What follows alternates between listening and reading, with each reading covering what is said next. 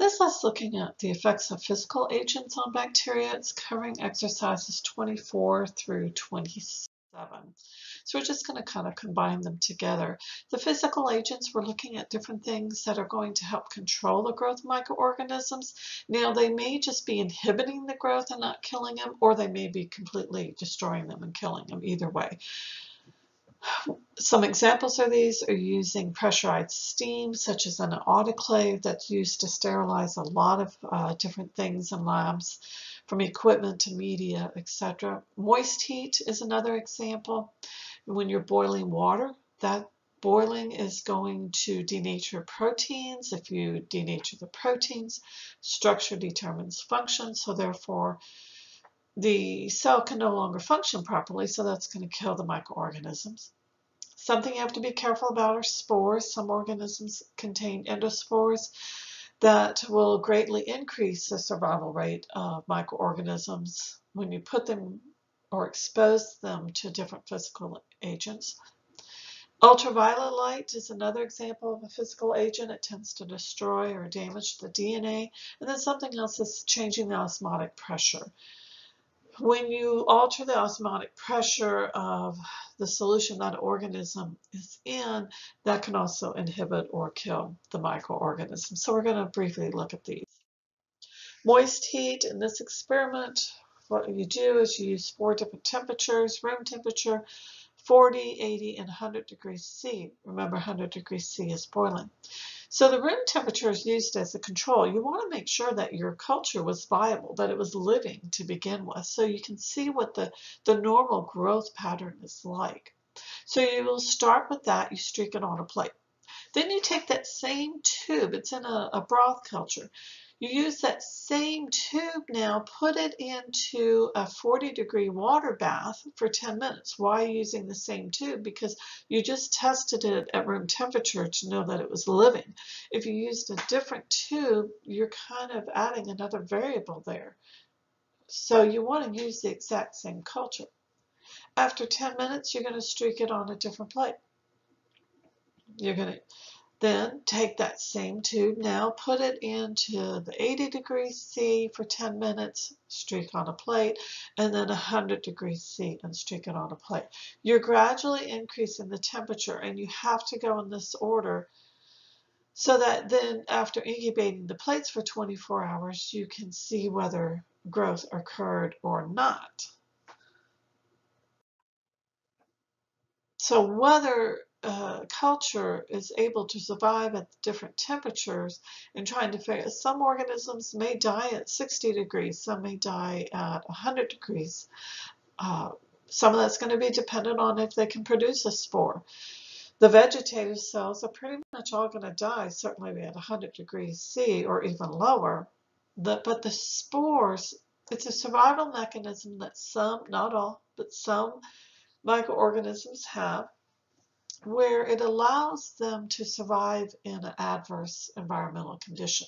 That temperature starts heating up. It's going to kill the vegetative cell, but there's enough time where the organism is able to produce spores, and then when favorable conditions return, those spores germinate back into a vegetative cell, and you didn't kill out the species. So by doing tests like this, it can help you to figure out what's the minimum temperature that is required to inhibit the growth of a specific organism. If you're trying to inhibit growth, why heat it to 100 degrees C if 60 degrees is going to be sufficient? So that's one example of physical agent. Another example is ultraviolet light or UV light. It does disrupt that DNA-based sequence, and therefore it's going to prevent DNA replication from occurring properly because you've messed up the sequence of the DNA. So what we do here is we take the samples, we plate them out on petri dishes, and then we expose the plates to UV light for different amounts of time. So you're going to have a 0 time, that's your control, and then you're going to vary the amounts of time that you expose to the UV light, and then incubate the plates and see if growth was inhibited or not. Now, something to keep in mind when you do an experiment like this is that light cannot penetrate through plastic. It also has problems penetrating through glass. So you will need to remove the lid of the Petri dish when you go to do this experiment. UV light is often used to decontaminate a room. It's very good at decontaminating on surfaces or in the air. So oftentimes lamps will have a UV light that you turn on at the end of the day when no one's in there. You don't want to expose yourself to long periods of UV light because just as if you're outside in the sunlight, it can also damage your DNA. So you need to be cautious of that. Drying or desiccation or dehydration is removing water from substances. Water is essential for all forms of life. And so if you remove water, that's going to inhibit the growth of microorganisms. And so dehydration, that removing of the water, can be very effective. This is used a lot in food preservation.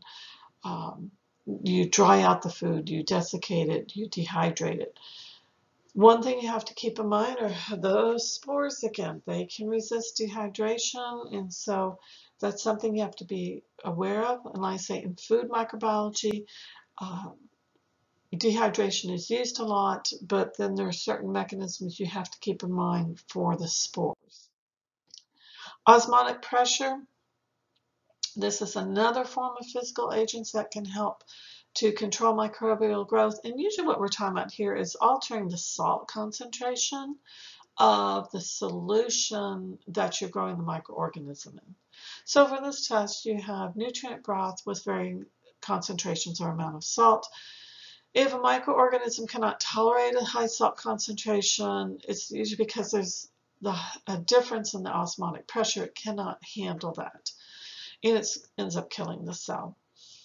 Now, once again, this has been used in terms of food microbiology and preserving food, increasing the salt. That often acts as a way of preserving food and preventing the microbial growth from occurring because most organisms cannot tolerate that high salt. There are a few that can, but most cannot.